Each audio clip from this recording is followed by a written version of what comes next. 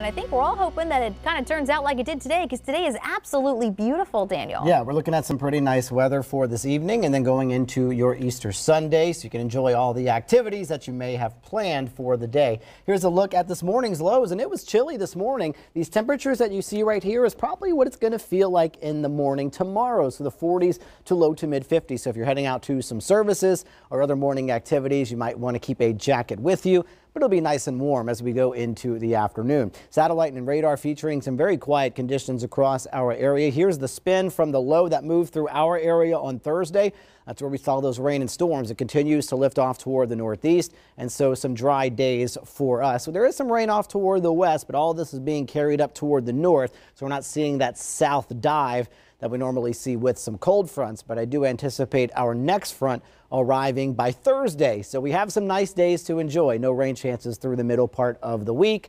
And of course, your Easter forecast looking pretty good. Again, that cool start with temperatures in the mid 50s.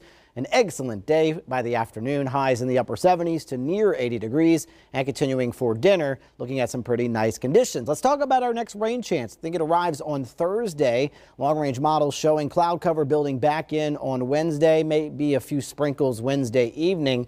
But the bigger rain threat arrives on Thursday, anticipating some severe weather possible across parts of South Texas.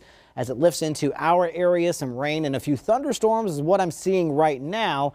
If that continues to intensify, we'll keep you updated on that forecast. But looking at a soggy afternoon and early evening on Thursday, this model showing the rainfall moving out pretty quickly and a pretty enjoyable weekend. But other models making that rainfall move a little bit slower, so we could see some lingering rainfall into Friday and Saturday. But of course, long way away. We'll continue to monitor that forecast for you. 74 degrees, the high temperature today at the Kenner Airport. The record was 90. Thankfully, no 90s for us over the next 7 days, but we were comfortable in the low to the mid 70s. Right now, that's where we're seeing our temperatures right now, where our highs were today. And from 24 hours ago, many areas a good 10 degrees or warmer. We're seeing those temperatures in the morning again in the 40s to low 50s on both sides of the lake. And over the next several days, that warming trend is going to continue as winds shift back toward the south, brings in a little bit more of that humidity and allows those temperatures to go up a few more degrees into the low 80s as we progress toward Wednesday of next week. But get out and enjoy this beautiful weather. Clear sky for us this evening.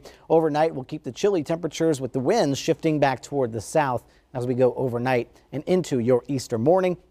But overall, a pretty beautiful day for you with those winds out of the southeast, 5 to 10 miles per hour. Dry days through about Wednesday. That's when we start to see some rain chances creeping back into the forecast Thursday and Friday, but keeping those mild temperatures through the week.